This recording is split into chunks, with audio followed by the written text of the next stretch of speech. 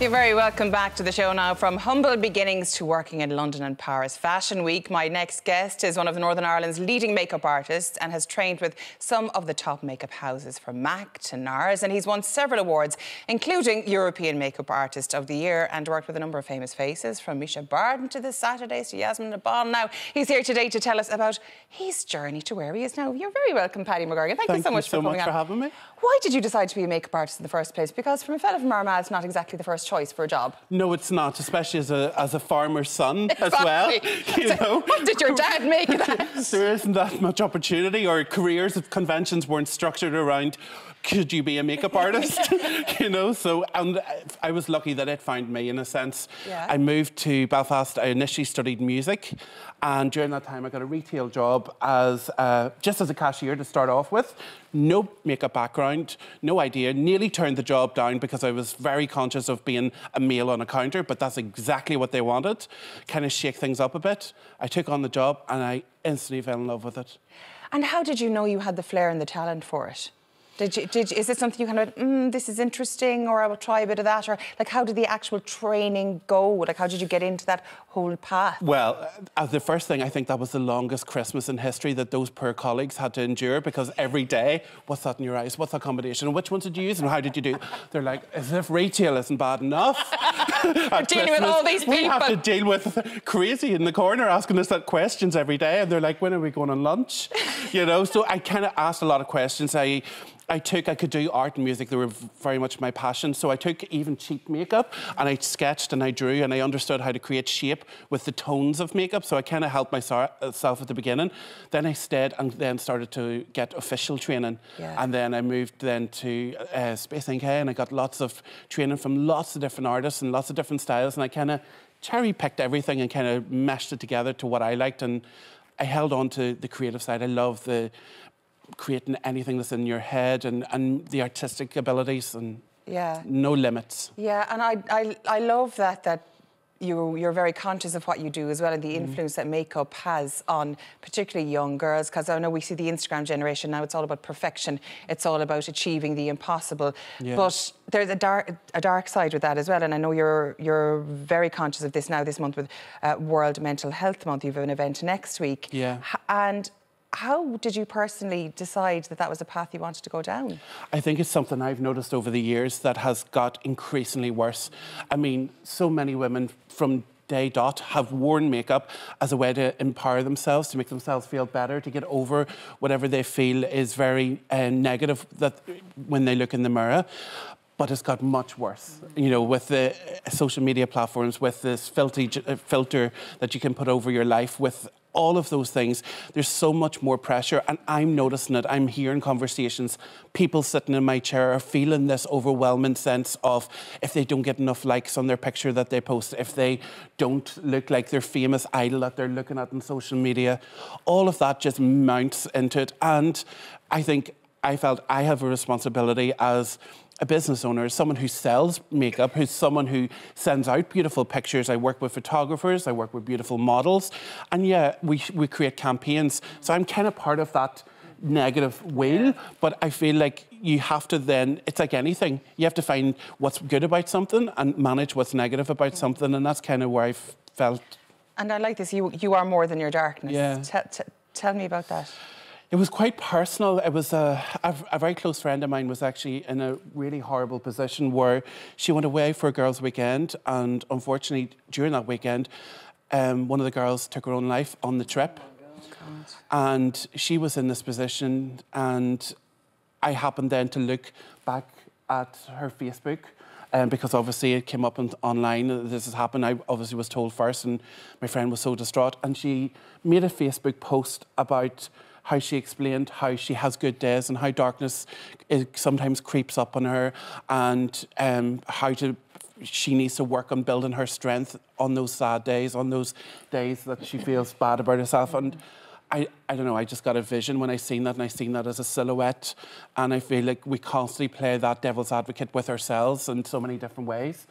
And it's that two faces, that two selves, that two personalities that you constantly question, that inner thought, that inner emotion. all of that. And we see that image there. I mean, yeah, so that's kind of the final image that I find out, that 2 cells. The side that you see on social media that we do, you know, we do, you know, applications to make people look beautiful and dramatic and glamorous, but then you also still, even with that, you don't know in that picture if that person's really where their mental health is at that time. It's your Instagram face. So you can all look happy absolutely. and wonderful on social media, and you can be curled up into a ball. We're just 5 talking minutes about later, sobbing. the detriment of Disney movies, and I mean, I think in our day and age, the dangers lie way more in social media and Instagram, and you know, in these polished pictures that, you know, young girls think that they should be. I think it's highly dangerous. And also, did you see the survey this week that showed that in Ireland we have the second highest rate of depression in Europe? The highest rate of chronic depression as well. Chronic, which is in long women. term. Yeah, it's absolutely frightening. Yeah. But I suppose when you think of it, we all have our dark days, and I suffer from depression myself, so I know exactly what you're on about when you look at the light in the dark. But it's something I think that isn't talked about enough, and I know the same in Northern Ireland, Southern Ireland. Absolutely. We don't have the treatment facilities available. We don't have anything. There's no, like, if you are in crisis in the morning, you have to go to an A&E in a hospital along with people having heart attacks or broken legs or something like that. It's absolutely criminal when you think about it. So I know next Wednesday you have a fundraiser. Yeah. What are you doing up in your store in Belfast? In the store, it's a fundraiser, so obviously the money's going to Action Mental Health. Is one of the charities that we chose to support and to help in some form of funding. I suppose that the whole message behind this is how to be responsible with your makeup. And I feel like a responsibility on not morphing into someone else, but using makeup to feel more empowered, to feel funky, to feel... How do you feel today? Do you feel a bit sort of... You know, are you feeling a bit cheeky today? You feel those are really fun ways of being able to use that, expressing yourself, not plastering on the levels where you're unrecognisable. You know. So I think that's kind of the main message that I want to work with. I needed red lipstick today, because don't wear red lipstick often. Because it just gives you a bit of a pep if you're having a bit of a day. You know, it's the little things like that. Don't start with me. Exactly. I'm on a mission. Yeah, I'm telling you. But it is the little things, because even when the recession hit Ireland at the hardest, as we all know, the one thing that sales went up of in the country was lipstick. Yeah. Because you couldn't afford anything else, but by God, a nice bright lipstick would cheer you up anyway, and that's the way it worked. Yeah. Now, you're just back from India, which is terribly exciting. Yes. What were you doing over there? I was over with a makeup studio, and they took me over to do a big show over there. And then I was working in one of the academies over there, teaching a lot of the UK style of makeup. So it was kind of... What's UK style now, and what's Irish style? Because I have it on good authority from makeup artists that have travelled to this country that we go a bit OTT in our eyebrows here. Do you feel that? I feel we're coming back a little bit. So we're coming away from it and kind of working with strong shapes and but we like a brow. We like a good brow. I like a good brow. Yeah. So what is that like? Do different areas have different style? Could you like walk and go, well, that's a Belfast girl, that's a London girl by looking at the style, or is it? You do. You have sort of you have different main trends. I mean, whilst there's lots of different things. So they kind of wanted that really, I suppose, that really strong Instagram style. They wanted to be taught that. I also specialise a lot in creative makeup, so they wanted to see something really a little bit more funky and creative and that side of it as well. So they wanted to really focus on that. And the show itself was a great celebration of all different diverse sort of bridal styles, even within the show. It was bridal styles from all the different regions in India. I learned something. Which is amazing. You know, I thought it was amazing. I just thought, you know, Asian bridal is one thing almost. It's very bold. Separate and thing. It taught me a lot as well, even being there and seeing, wow, that's so distinguishable in each area. And Paddy, what about dealing with Indian skin? Was that a bit of a challenge for you? It was actually, because, I mean, whilst we're becoming more culturally diverse with people over here, we also find that we have to really... there were so many different skin tones I'd never worked on before, so it was brilliant. I know they want to be really pale, where we're the opposite. We want to be really dark. The wrong scenes coming on. That is a whole ridiculous situation. You know, when I ran the hotel in India, our guests were predominantly white people, but all the staff were local Indians, you know? And they couldn't understand it. Why do they want to sit in that sun and get brown? You know? And they would then sometimes put on powder on their faces, the women, the Indian women. And it'd be pinky. Oh, wow. There's cream to make it whiter as well. That's one of the highest selling beauty products in India, is a thing called Fair and Beauty. It's a moisturiser. It bleaches your skin, basically. Oh, my God. I mean, it's a crazy world. India, I think, it has the highest count of Miss Worlds, doesn't it? is it India, I think? Yeah. Do you know, Miss God, World or you're Miss bringing me Universe, I think back so, in yeah. time. I interviewed a former Miss World who was Indian, way, way back at the start of my time in RTE. There you go. Rita, somebody. Wow. Yeah. There you go. There No, you so go. apart from being exotic and travelling all over the world doing what you do, like you said you love the creative side of things as well. So what kind of creative looks are we talking about full-on dramatic? We're talking Amazing. about, imagine if you could create a character, any character that you want. To me, it has a backstory, and this person is maybe, I don't know, I create this world of imagination and kind of bring it out. My favourite things are unicorns. I have a tattoo of a unicorn. You can do unicorns. Would you like to be turned into a I'd unicorn? love to be a unicorn. I mean, look at that. That's amazing. Did you do that? Wow. I mean, but to have that absolute, like, what products go into that? Because I'm obsessed with makeup myself. So, I mean, like, well, sometimes do you know, the less is more, because I'd say to do any look, we're desperate. We layer the foundations, we layer the contour, we layer the 3 different kinds of concealer, you have your highlighters or everything else. And literally, if you bang in the back of my head, I couldn't walk in a mess.